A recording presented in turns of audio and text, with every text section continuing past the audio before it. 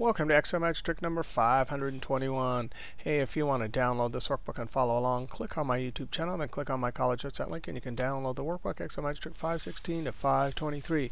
In this video, we want to talk about the difference between arithmetic rounding that we learned in school and banker's rounding. Banker's rounding is also called scientific rounding, Gaussian rounding, or halfway even rounding. Now here's how we have some numbers here, and we want to round to the integer. Arithmetic rounding, and I actually have lots of notes. Here's how we do arithmetic rounding and banker's rounding, or halfway even rounding. We're going to decide on a position. We're going to decide on the integer. So we're rounding to that 0 right there. So we look to the right. We say, is it 4, 3, 2, or 1? If it is, we hack that off and don't add anything to the 0 position to get 10. If we're rounding to the 0 here and we see a 5, 6, 7, 8, or 9, we hack off all the remaining decimals and add 1 to the 0 position to get 11. This one goes to 11, and this one goes to 10. Now let's look at banker's rounding. And it's exactly the same, except for when you get a 0.5 here. Now here's banker's rounding. The first 4 steps are exactly the same as arithmetic rounding, except for when you get to 5. 5, you remove all the let's look here. When you get to 5, you say, hey, let's go to the nearest even number. So here, it's either 10, which is below 10.5, or 12. So the nearest one is 10.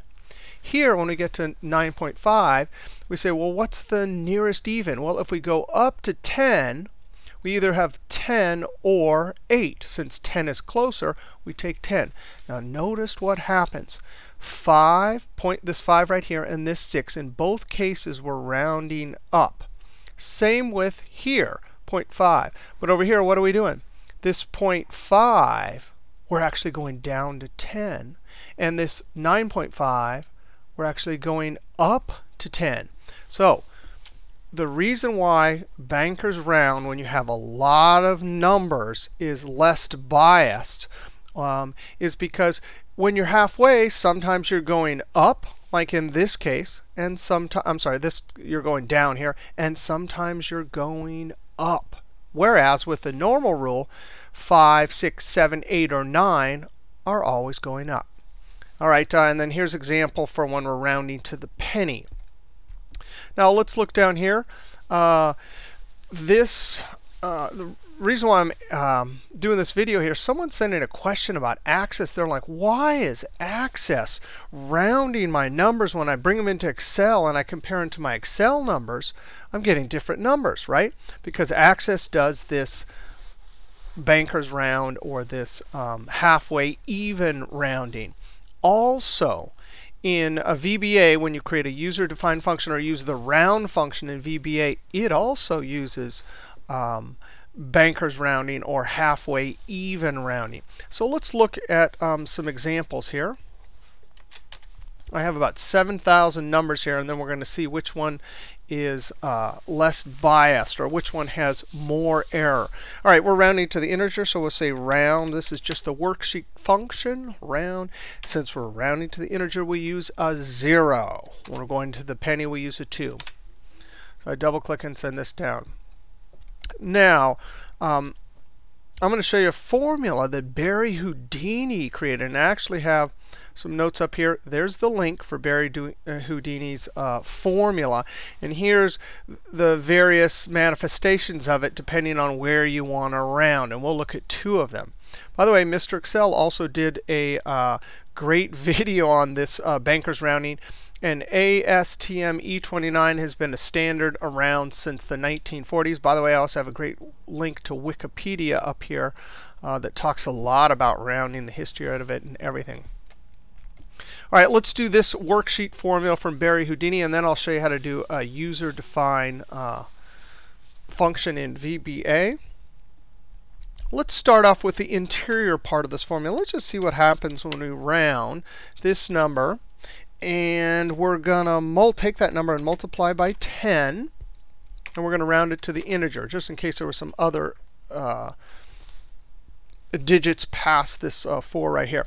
Well, right now, that'll give us 100. It just all it does is we're multiplying by 10 and rounding to the integer, so it gives us all of those numbers as integers. All right, so we come back over here. And now around this, we're going to take use the mod function. The mod function gives you a remainder. Well, what happens when we comma and divide this by 20?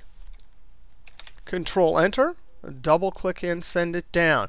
Now notice this is there's 4, 5, 6, and 15. Well, what's the only difference between bankers rounding, 1, 2, 3, 4, and these 4 right here? 10, 10, so got it right there. Oh, this 0.5 here, there's 11, it should be 10. This 11 is fine, and this is all regular rounding. So regular rounding works for 3 of these 4 situations. The only one that it doesn't round for is when this mod construction divided by 20 gives us a 5. So what can we do? Can we build a true false from this? You bet. We can say that is equal to 5.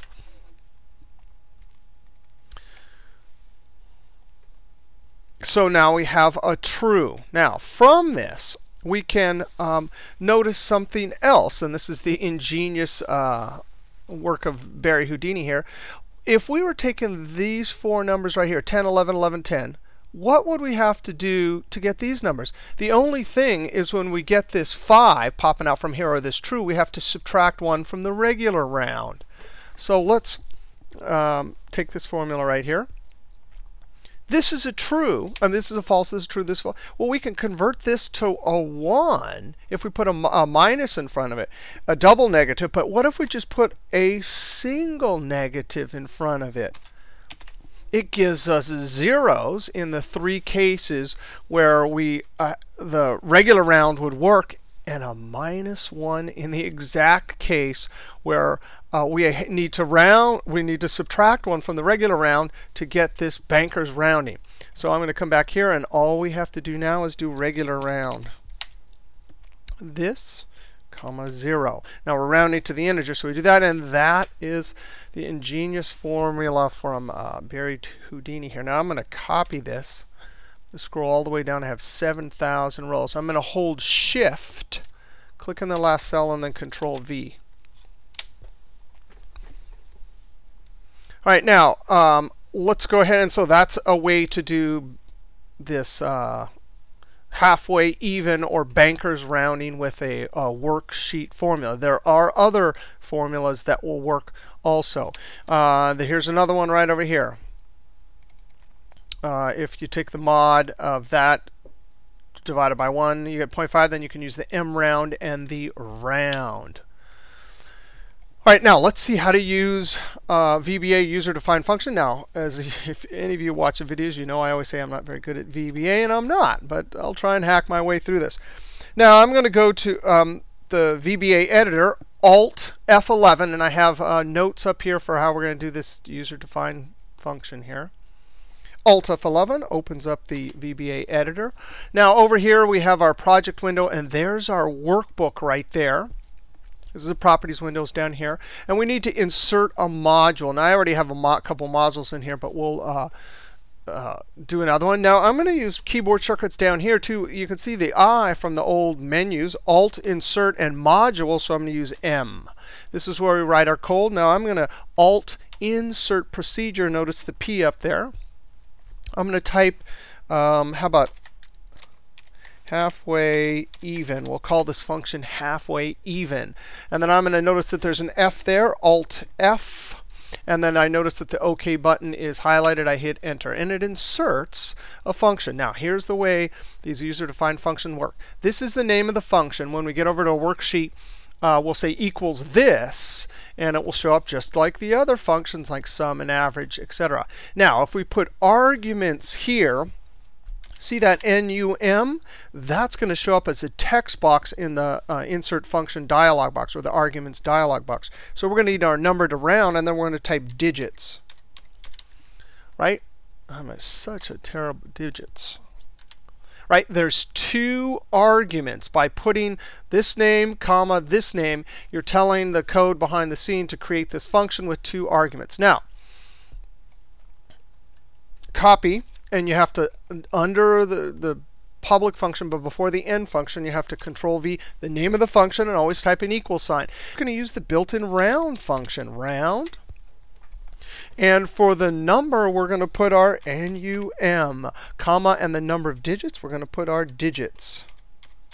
Hopefully I spelled it right there. Close parentheses. So for our example here, we're using a built-in function. So we put the function name, equal sign, and then inside the VBA function, the actual arguments from our function up here. Now I'm going to Control S, click Continue. So there we have it. I'm going to close this. Now I'm going to come over here, equals even.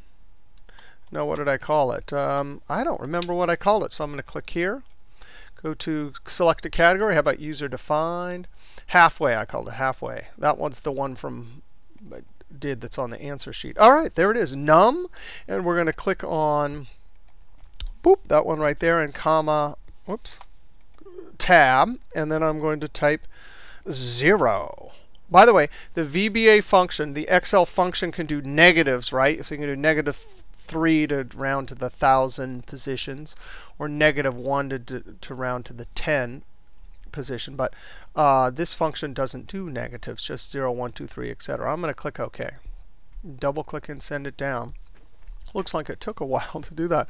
But there it is. We have our user-defined function. Now let's come up here. And all I've done is I've added up this column and put it here.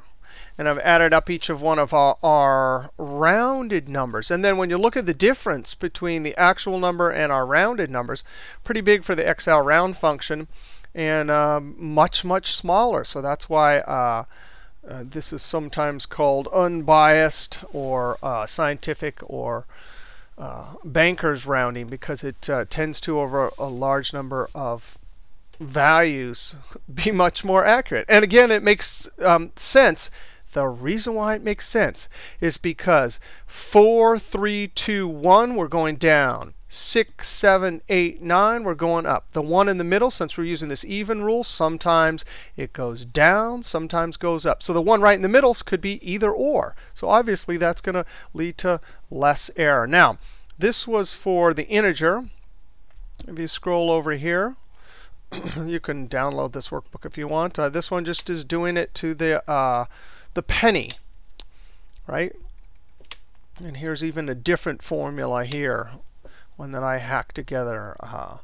And then here's the differences. With the pennies, it's still the round function Excel much bigger. Now I want you to notice something. What happened here? When we were rounding, we had these numbers here, and we're rounding to the penny, but there's only one extra digit. Same with over here.